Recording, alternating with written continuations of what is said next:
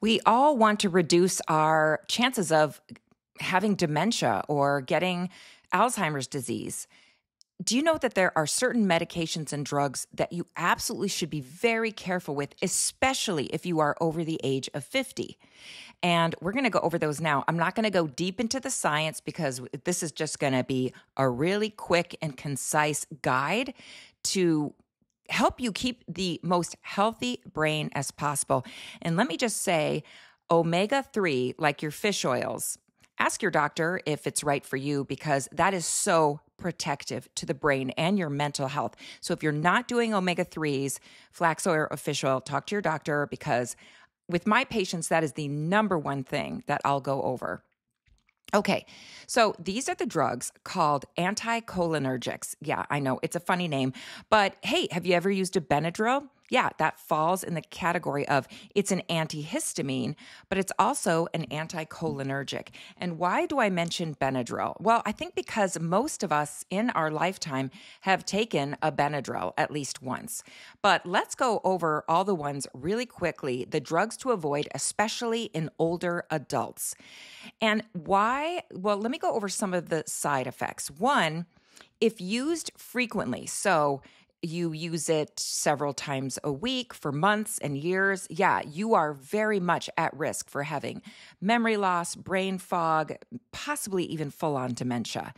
And the other side effects would be what's called Antiolinergic Syndrome. So if you take a lot of meds that fall into this, and I'll go over them, you can actually get a life-threatening condition called that Antiolinergic Syndrome.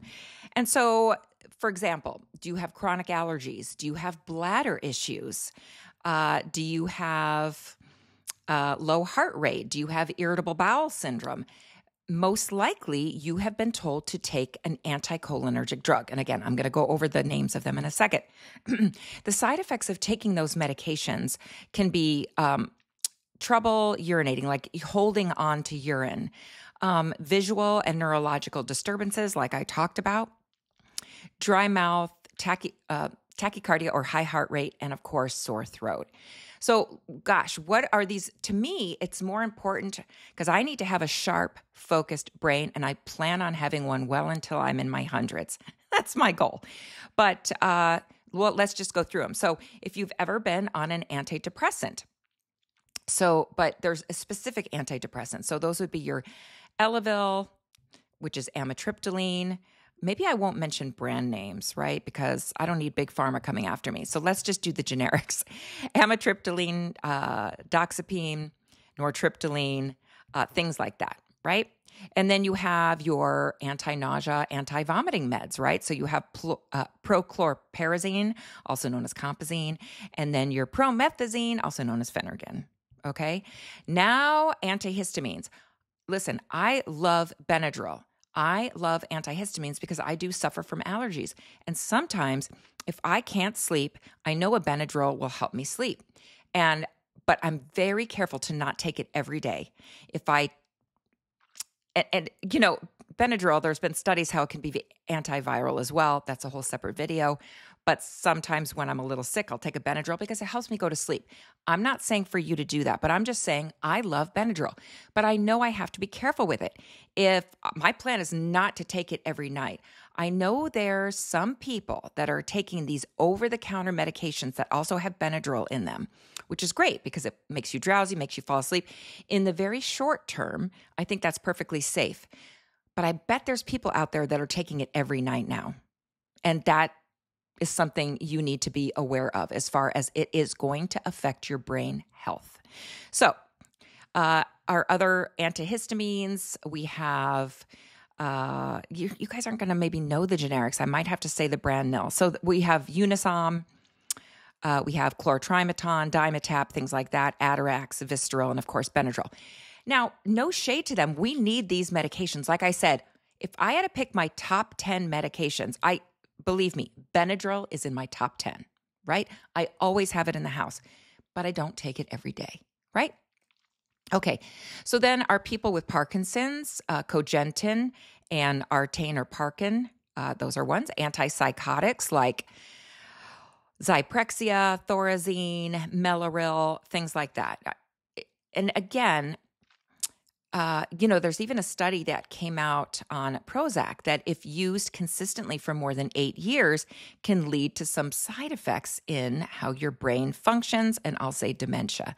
But again, some of these drugs I know are life-saving, but you have to find a healthy balance, right? But isn't it good just to be aware? I'm just educating you on what drugs are anticholinergic, and being on them long-term, we know does affect the brain. Okay, so there is this little molecule or this little, I'll call it a neurotransmitter, acetylcholine, right? It's in our brain. So if you think about one cell and another cell, they need to communicate with each other. So acetylcholine can go from this cell to this cell, carry a message, carry some important memories or thoughts or whatnot. And when you take an anticholinergic, it's literally decreasing the amount of acetylcholine, like how that will work in the brain, explaining it super simply. Okay, so then we go to our inhalers, which are very important, like Atrovent and Spiriva. Again, I know they're life-saving. They're also anticholinergics. Some GI medications, I know there's a lot of people with IBS, Crohn's, diverticulosis that are on Bentyl. And Bentyl can be a great medication for controlling digestive issues, but you need to know it's also an anticholinergic. So I always think it's a really good idea to get as healthy as you can, get your diverticulosis under control, avoiding the popcorn and the seeds and the alcohol and the things that you know trigger your GI disturbances, so you can slowly get off Bentyl. Or you can talk to your doctor, like, what can I do to get off Bentyl, right? But some of you might not be able to get off Bentyl. So if you're going to be taking Bentyl, right, wouldn't it be smart to maybe not be also taking Benadryl, not also be taking something else that you don't absolutely need, right? Because remember, I talked about the cumulative effect of being on a lot of these medications every day can lead to this syndrome, which is life-threatening. Okay. Other GI medications, Levsin, Librax, Cymax, Pamine, all those.